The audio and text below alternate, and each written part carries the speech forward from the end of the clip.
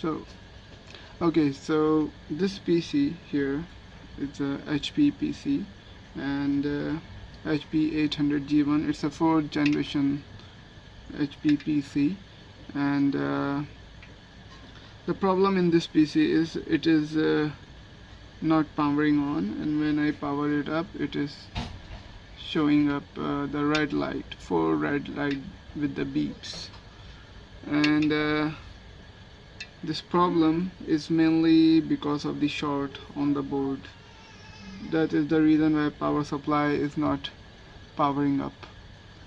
So mostly the short in the motherboard comes in the VRM section, and so far I have diagnosed it already.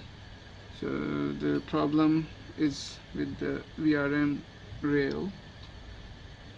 When we put the meter in the diode mode, it will beep. When the processor is in the socket, it will beep. Okay, because it will beep on the low resistance like 30 ohms and all that. Therefore we will put it in the resistance mode, and then we will figure out what could be the problem. Okay, and if the resistance is below 1 or 2 ohms, it means there is actually a short, because the processor's lowest resistance is around 9 to 30 ohms. So if it's below, then there is a short. And we can also remove the processor, since we don't need to put, it's already a dirty PC and the dirt can go on the socket. So that's why I'm not removing the processor. So we will start from this first MOSFET, and not short, not short, not short.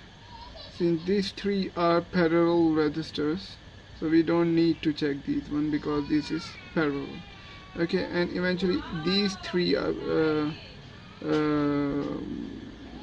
MOSFETs are parallel. Therefore, if one of these is short, it means any one of these 3 is shorted. So since I already diagnosed it, and this one is showing short, same goes for this one and this one. All 3 are showing short. It means one of these is shorted. So there's a way to put a voltage injection technique which we can use for identifying the shorted MOSFET. But there's another way.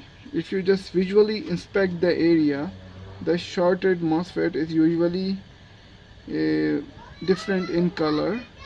Also, there is a glue coming out of it underneath. So through that visual inspection, you can figure it out which is the shorted MOSFET. So this MOSFET here looks more darker in color, and it is the glue underneath it is already melted. So it seems like this MOSFET has undergone an excessive heat. Therefore we will remove this MOSFET, and then we will check if the short is gone. Okay, so we'll take our heat gun,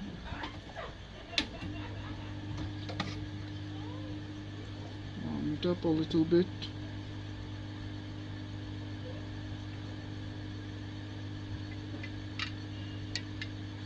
Okay.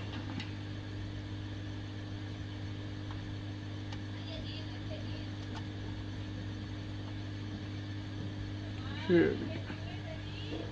Removed it. Put it here.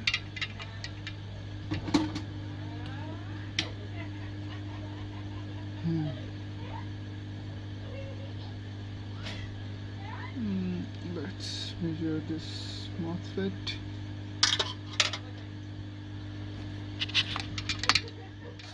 By visually inspecting this area, I removed it. So there's a chance that this might not be the shorted one. It can happen that one of those other two might be shorted, but so let's measure it before checking. Meter in diode mode. Let's put the meter here for the better visual look. And let's see.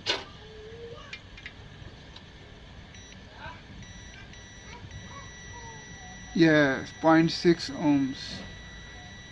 Okay, 0.2 ohms. It means this is shorted from its source and drain. It is shorted. Okay, so and the gate is also shorted. It's shorted from all three sides. It means the MOSFET is shorted. Then the PC should not show the beep. Now let's plug in the PC. We will change this MOSFET later, but first we will check if there is another short on the motherboard. If there is no short, then the PC will simply power on and the processor will heat up and there will be no beeps on the board. Yeah, the RAM is missing. It might beep for the RAM, but that red light will not glow up. It will only beep on the RAM. Okay, so we will plug in the power and we power it on. Okay, now so we can see the, oh great, there's no red beep. It means that's the only problem here. Okay, so it is fixed. Oh, it's heating up. So it means we just have to replace this MOSFET with the new one.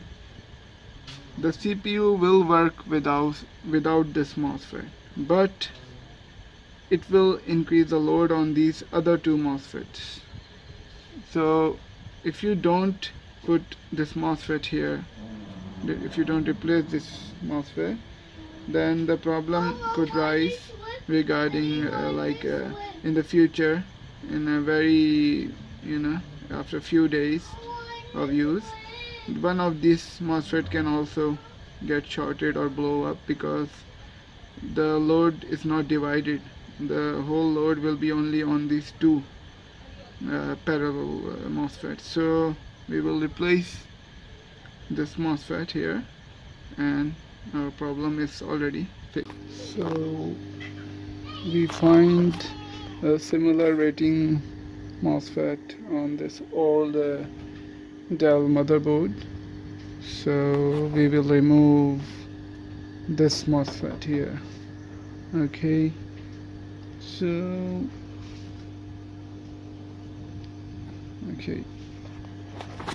okay, so this is the MOSFET that I just removed from this Dell motherboard.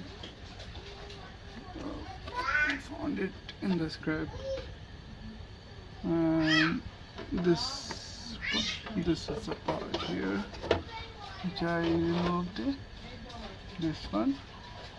Okay, this has the similar rating. This is not exactly the same number MOSFET, but it has the same 20 volt, 30 volt and amperes rating. Okay, so you don't actually need a same MOSFET number, but you can replace it with any other similar specifications MOSFET. Okay, so here it is. We will first align it with the positive negative side. Okay,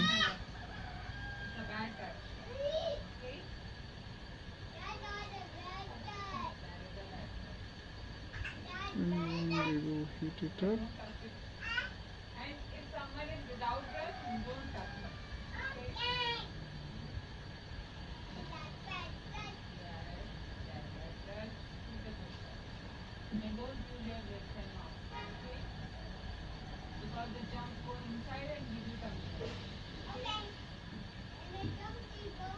In your tummy?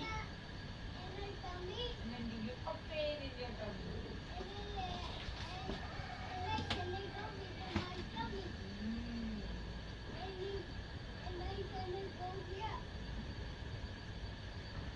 Okay.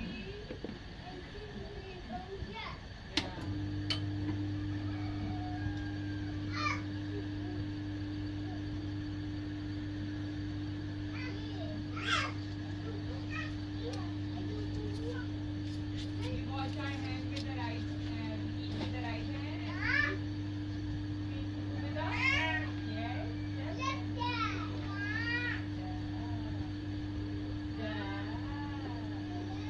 Right. Very Tote. Hi, Tote. No, you're done. Tote. Tote. Ali. No. Don't let me touch. The bad touch.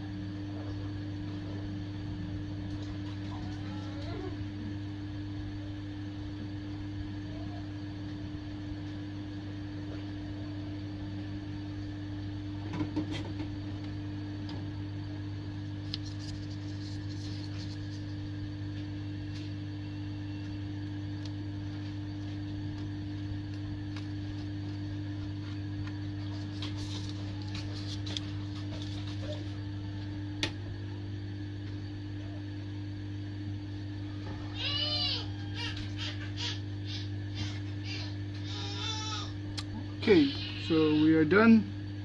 We just replaced that MOSFET, and while heating up this area we must avoid this capacitor, and because it can blow up and it can injure people, you know. So you have to be careful with this capacitor. Your heat gun should not be focused somewhere around its body. Okay, so let's test it now. We are done. Thanks for watching.